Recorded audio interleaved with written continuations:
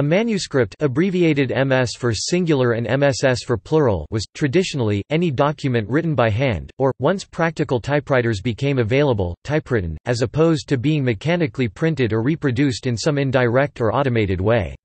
More recently, the term has come to be understood to further include any written, typed, or word-processed copy of an author's work, as distinguished from its rendition as a printed version of the same. Before the arrival of printing, all documents and books were manuscripts. Manuscripts are not defined by their contents, which may combine writing with mathematical calculations, maps, explanatory figures or illustrations. Manuscripts may be in book form, scrolls or in codex format. Illuminated manuscripts are enriched with pictures, border decorations, elaborately embossed initial letters or full-page illustrations. Cultural background. The traditional abbreviations are MS for manuscript and MSS for manuscripts, while the forms MS or MS for singular, and MSS, MSS or MSS, for plural with or without the full stop, all uppercase or all lowercase, are also accepted. The second S is not simply the plural, by an old convention, it doubles the last letter of the abbreviation to express the plural, just as pp. Means pages. Before the invention of woodblock printing in China or by movable type in a printing press in Europe, all written documents had to be both produced and reproduced by hand. Historically, manuscripts were produced in form of scrolls, volumen in Latin, or books, codex, plural codices. Manuscripts were produced on vellum and other parchment, on papyrus, and on paper. In Russia, birch bark documents as old as from the 11th century have survived. In India, the palm leaf manuscript, with a distinctive long rectangular shape, was used from ancient times until the 19th century. Paper spread from China via the Islamic world to Europe by the 14th century, and by the late 15th century had largely replaced parchment for many purposes. When Greek or Latin works were published, numerous professional copies were made simultaneously by scribes in a scriptorium, each making a single copy from an original that was declaimed aloud. The oldest written manuscripts have been preserved by the perfect dryness of their Middle Eastern resting places, whether placed within sarcophagi in Egyptian tombs, or reused as mummy wrappings, discarded in the middens of Oxyrhynchus or secreted for safekeeping in jars and buried Nag Hammadi library or stored in dry caves Dead Sea Scrolls. Manuscripts in Tocharian languages, written on palm leaves, survived in desert burials in the Tarim Basin of Central Asia. Volcanic ash preserved some of the Roman library of the Villa of the Papyri in Herculaneum. Ironically, the manuscripts that were being most carefully preserved in the libraries of antiquity are virtually all lost.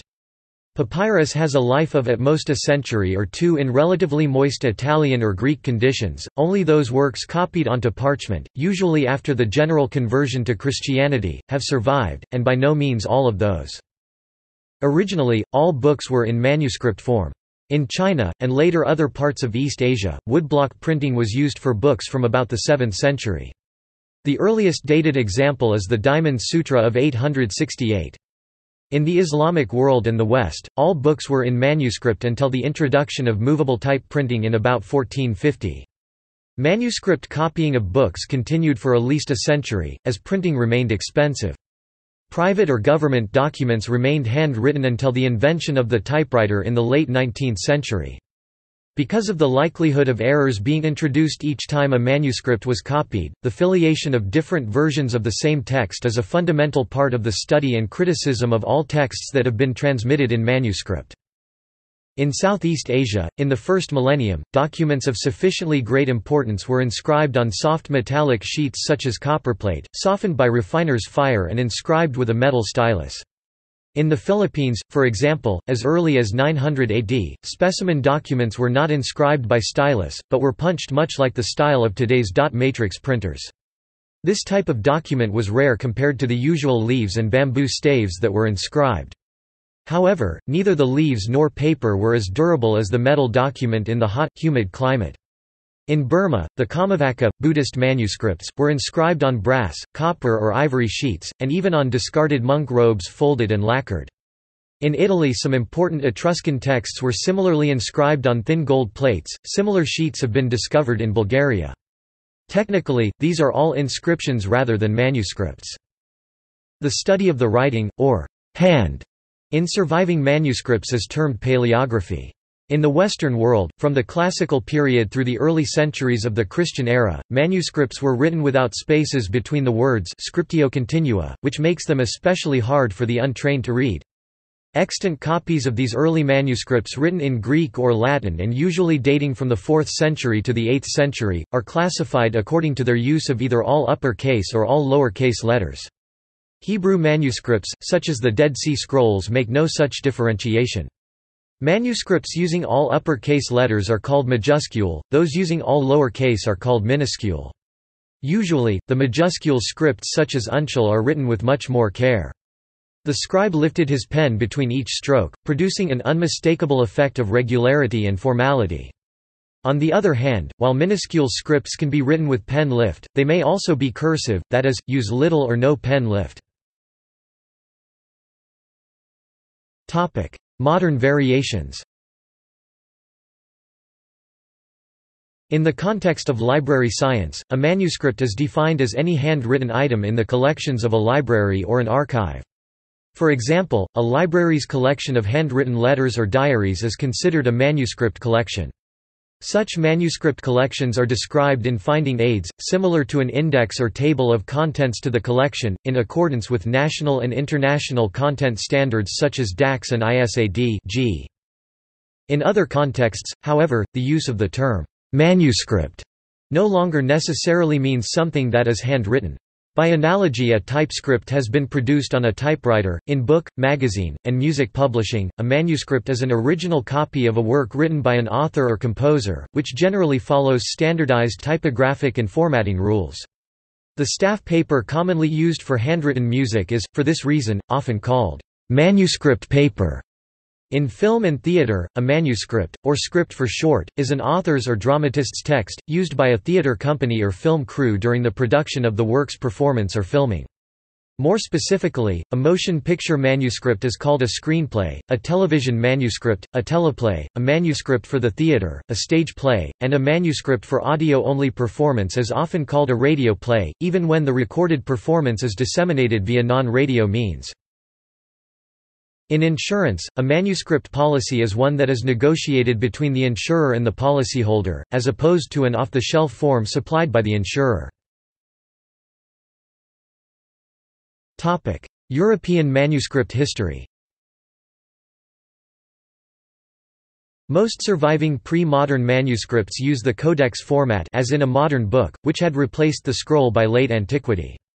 Parchment or vellum, as the best type of parchment is known, had also replaced papyrus, which was not nearly so long-lived and has survived to the present only in the extremely dry conditions of Egypt, although it was widely used across the Roman world. Parchment is made of animal skin, normally calf, sheep, and/or goat, but also other animals. With all skins, the quality of the finished product is based on how much preparation and skill was put into turning the skin into parchment. Parchment made from calf or sheep was the most common in Northern Europe, while civilizations in Southern Europe preferred goatskin. Often, if the parchment is white or cream in color and veins from the animal can still be seen, it is calfskin. If it is yellow, greasy or in some cases shiny, then it was made from sheepskin. Vellum comes from the Latin word vitellinum, which means of calf, made from calf.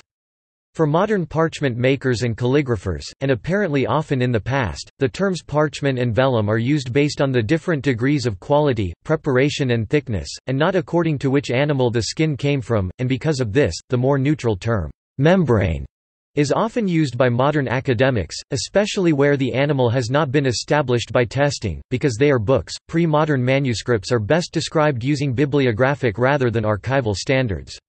The standard endorsed by the American Library Association is known as AMREMM. A growing digital catalog of pre-modern manuscripts is Digital Scriptorium, hosted by the University of California at Berkeley. A sample of common genres of manuscripts. From ancient texts to medieval maps, anything written down for study would have been done with manuscripts. Some of the most common genres were Bibles, religious commentaries, philosophy, law and government texts. Bibles. The Bible was the most studied book of the Middle Ages.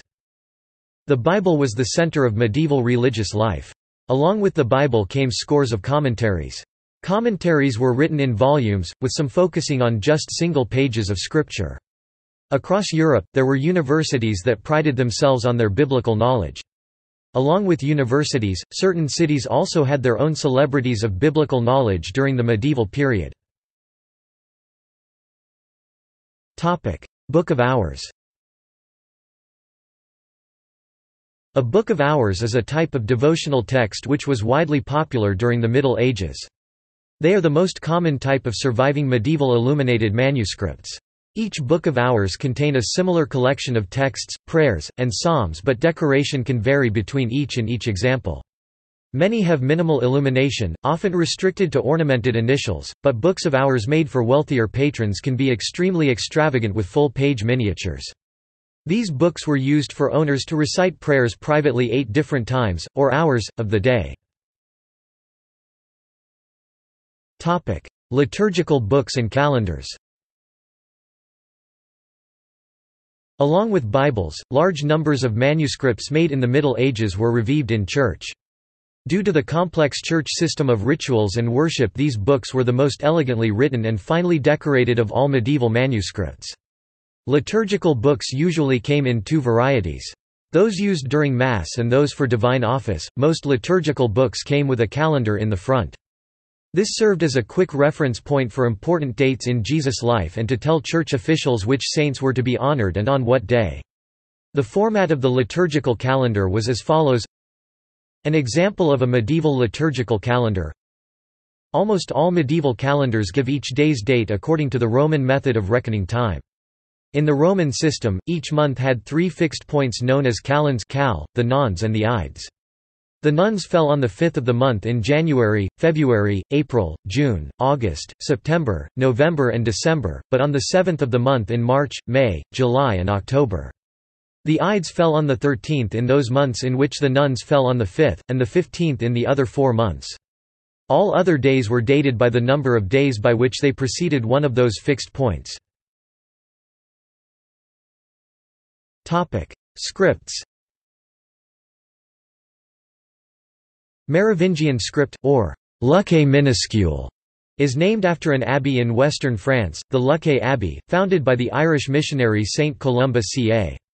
590. Caroline minuscule is a calligraphic script developed as a writing standard in Europe so that the Latin alphabet could be easily recognized by the literate class from different regions. It was used in the Holy Roman Empire between approximately 800 and 1200. Codices, classical and Christian texts, and educational material were written in Carolingian minuscule throughout the Carolingian Renaissance. The script developed into blackletter and became obsolete, though its revival in the Italian Renaissance forms the basis of more recent scripts. In Introduction to Manuscript Studies, Clemens and Graham associate the beginning of this text coming from the Abbey of St. Martin at Tours. Caroline minuscule arrived in England in the second half of the 10th century. Its adoption there, replacing insular script, was encouraged by the importation of continental European manuscripts by Saints Dunstan, Ethelwold, and Oswald. This script spread quite rapidly, being employed in many English centres for copying Latin texts. English scribes adapted the Carolingian script, giving it proportion and legibility. This new revision of the Caroline minuscule was called English Proto-Gothic Bookhand. Another script that is derived from the Caroline minuscule was the German Proto-Gothic Bookhand. It originated in southern Germany during the second half of the 12th century. All the individual letters are Caroline, but just as with English Proto-Gothic Bookhand it evolved. This can be seen most notably in the arm of the letter H. It has a hairline that tapers out by curving to the left. When first read, the German Proto-Gothic H looks like the German Proto-Gothic B. Many more scripts sprang out of the German Proto-Gothic Bookhand. After those came Bastard Anglicana, which is best described as Lippi equals Pondu Lippi Pura Lippi Vignayani. The coexistence in the Gothic period of formal hands employed for the copying of books and cursive scripts used for documentary purposes eventually resulted in cross-fertilization between these two fundamentally different writing styles. Notably, scribes began to upgrade some of the cursive scripts. A script that has been thus formalized is known as a bastard script, whereas a bookhand that has had cursive elements fused onto it is known as a hybrid script. The advantage of such a script was that it could be written more quickly than a pure bookhand. It thus recommended itself to scribes in a period when demand for books was increasing and authors were tending to write longer texts. In England during the 14th and 15th centuries, many books were written in the script known as bastard Anglicana. Parts cover flyleaf colophon incipit decoration, illustrations dimensions shelf mark or signature in holding library as opposed to printed catalog number works, compositions included in same ms codicological elements, deletions method, erasure? Overstrike? Dots above letters? Headers, footers page format, layout, columns? Text and surrounding commentary, additions, glosses, interpolations owners marginal notations, corrections owner signatures dedication, inscription censor signatures collation quires foliation binding materials, paper, vellum, papyrus, uncials ink writing implement used paste down page numeration paleographic elements, script one or more, dating line fillers rubrication ruled lines leading word at bottom corner of page to indicate what first word on next page is equals catchwords, historical elements of ms, blood, wine etc. stains condition, e.g. smokiness, evidence of fire moldworm topic major U.S. repositories of medieval manuscripts The Morgan Library and Museum equals 1,300 including papyri Beinecke Rare Book and Manuscript Library, Yale equals 1,100 Walters Art Museum equals 1,000 Houghton Library, Harvard equals 850 Huntington Library equals 400 Newberry Library equals 260 Cornell University Library equals 150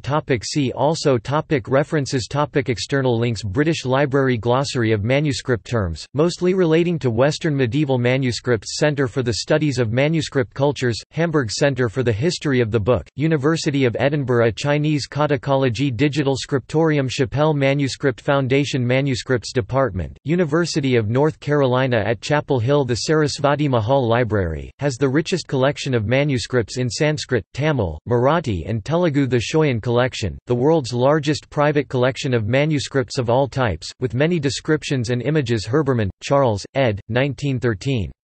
Manuscripts. Catholic Encyclopedia. New York, Robert Appleton Company. Newberry Library Manuscript Search Getty Exhibitions Polish manuscripts in Sweden Medieval manuscript leaves, University of Colorado Boulder Libraries Manuscripts of Lichfield Cathedral, digital facsimile of the 8th century St. Chad Gospels and Cathedral's 15th century Wycliffe New Testament, 2010. Includes the ability to overlay images captured with 13 different bands of light, historical images starting in 1887, and multispectral visualizations. Also includes 16 interactive 3D renderings. College of Arts and Sciences, University of Kentucky Historical image overlays, see how an early medieval manuscript is aging.